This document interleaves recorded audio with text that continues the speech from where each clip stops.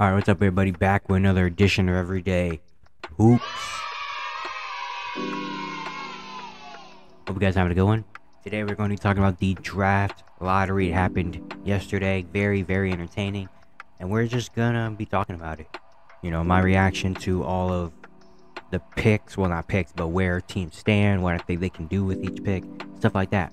Thank you guys for the views on the videos and the shorts recently. I really appreciate it. If you like the content around here, consider subscribing, like, turn notifications, do all the stuff like that. I really appreciate it. It really helps out a lot. And yeah, let's not waste any more of your time. Let's get right into it. So here's the order of the 2023 NBA draft. The San Antonio Spurs ended up with the #1 overall pick for the third time in franchise history. Charlotte, #2. The Trailblazers are #3. The Houston Rockets are 4. The Detroit Pistons, the worst team in the league, #5 pick in the draft. Sucks for them.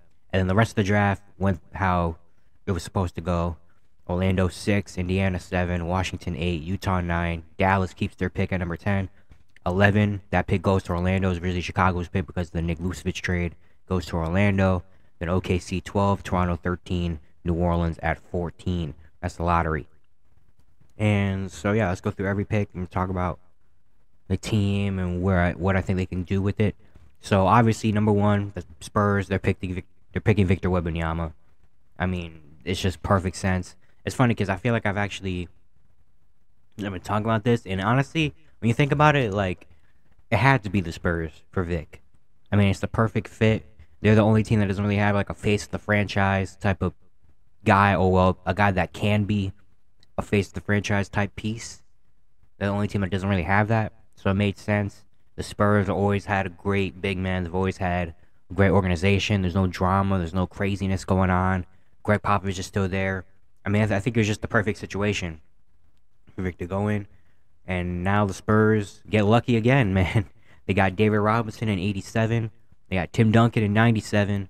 And in 23, Victor Wembanyama. Just a perfect scenario for them. And I'm very, very excited to see Vic in San Antonio, what happens there. But now after that, the draft gets very interesting because of how it played out. The Charlotte Hornets get the #2 pick in the draft, so close to getting Vic. LaMelo and Vic would have been crazy as a duo. But now the Hornets are in a very interesting spot where they have a choice between Scoot Henderson, who is probably consensus #2 guy in this draft, and Brandon Miller from Alabama. They have both those choices, and I think they're going to take a while. They should take a while for that choice because you do have LaMelo Ball there, of course, as a point guard that needs the ball and stuff. But you also have Scoot Henderson, and I feel like the Hornets are in a position where they just need the best talent they can have. So I think Scoot Henderson is obviously probably the better talent than Brandon Miller. Of course, people are like, but you already have LaMelo. You have 2 point guards and stuff. You have to choose between them. But honestly, I feel like LaMelo Ball is going to be good. If Scoot Henderson does get drafted to Charlotte, LaMelo off the ball isn't really a bad thing. You know, LaMelo's played a lot of time off the ball. I feel like especially his rookie year, he came off the bench. It was kind of 6-man. LaMelo can play off the ball and catch his shoot and be a secondary guy. You know, because he has the 3-point shooting and all that stuff. Scoot Henderson isn't there yet, shooting wise and stuff. But I don't know. I just feel like a backcourt of LaMelo and Scoot would be very fun to watch.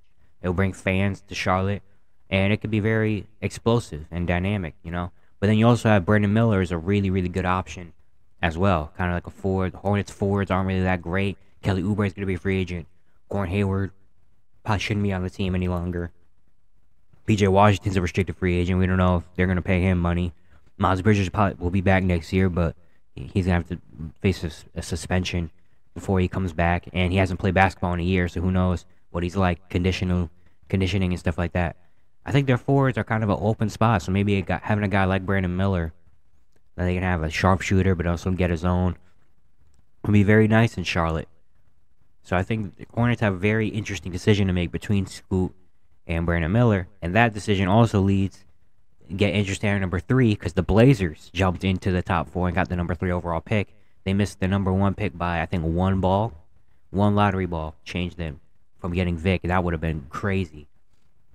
But now Portland's in a very interesting position as well because depending on what Charlotte does, let's say Charlotte does draft Scoot Henderson, Then Portland gets a Brandon Miller.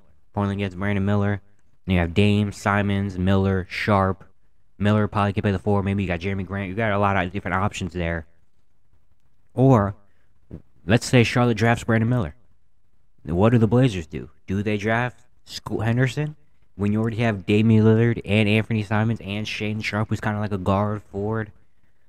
And what do you do there? Do you draft Scoot and trade Dame? Do you draft Scoot and try to maybe trade Simons? I don't know. Or do you pass on Scoot Henderson and maybe take I was going to say one of the Thompson twins, but they already have so many guards. Maybe like Jarace Walker or Cam Whitmore, potentially at number 3. And then Scoot falls down to the 4th pick? Or do they just get rid of it in general and trade number 3?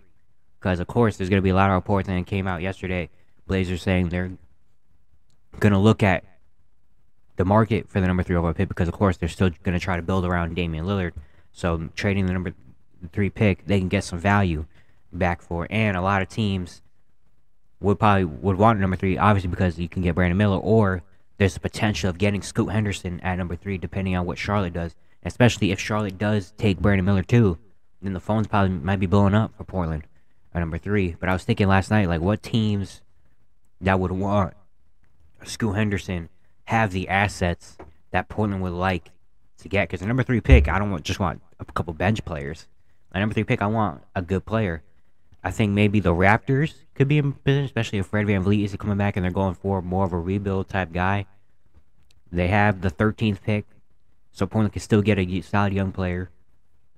And maybe Pascal for number 3, or OG for number 3. If I'm Portland, probably thinking about it. Pascal, Siakam for the number 3 overall pick. Does Toronto do that?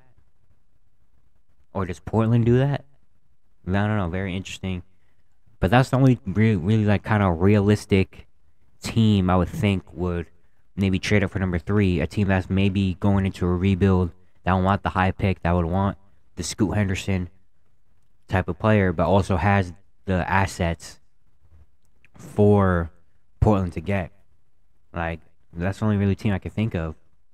Brooklyn, Mikal Bridges. I don't know. Mikal Bridges for number 3. I don't know if Brooklyn's trying to trade Mikal Bridges.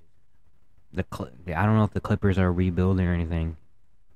It's very tough. It's very tough. We gotta wait to see what happens, obviously.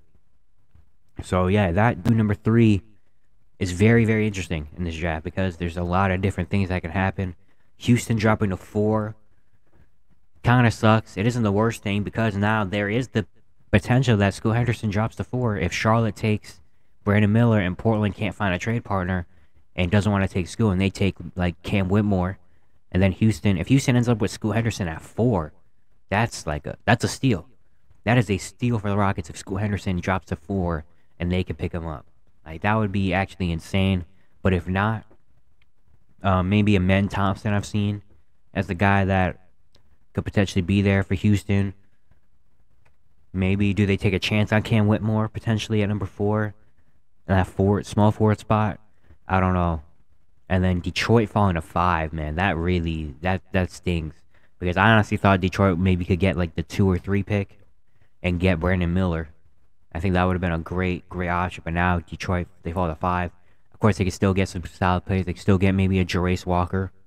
I think it would be very good for them. They could still get a Cam Whitmore. I think Jarace Walker would be great in Detroit. That'd be a really good fit for them. But yeah, it really sucks. Detroit, they won 17 games this year, and they get rewarded with the 5th pick, man. That really stings for Detroit. And then going down the list is kind of what we expected. Orlando, I really interested to see what they do when they have the 6th pick and the 11th pick in the draft. They could potentially get 2 more rookies to add already to that really nice young core. That'd be great. Or maybe do they package them together and trade for something? I don't know. That's probably a lot likely. I'm just throwing this stuff out there. I'm very interested to see what happens with these picks. Dallas keeps their pick at number 10, which is big for them. A lot of people thought Dallas was going to jump up, but they didn't jump up. They stayed at number 10. Now they can get a young player, a solid young player in there that can help out Luka and potentially Kyrie if he does stay and whatever else happens. I'm interested to see that. Oklahoma City gets another lottery pick at number 12. So OKC probably getting another steal in there. Washington number 8. I don't know what Washington's gonna get at number 8. They can get us something solid, but yeah, Washington's just always in this place of just being average. You know, I did a look-in episode on it. By the way, I did the look-in episode on the Spurs, and I actually talked about, like, I think Victor Wembanyama, like, this is the perfect fit for the Spurs, and the Spurs are in for a great rebuild. That's actually my most viewed video. It's at, like, 2.7K now, which is insane, because it's been at 2.1, like, the entire time, then all of a sudden, the last, like, week, so it's been jumping and jumping and jumping. It still is jumping. Thank you guys for that. Appreciate it. But yeah, that's funny, because I feel like I kind of spoken into existence, and then also I did yesterday a short on the draft lottery. I predicted the draft lottery. I went to Tankathon, and the Spurs got the number 1 overall pick in that Tankathon. And I was like, well, that's going to happen. And it did happen. I don't know. It just felt like the obvious thing that could happen. Vic to San Antonio. It just felt obvious. But yeah, I'm very excited for this draft.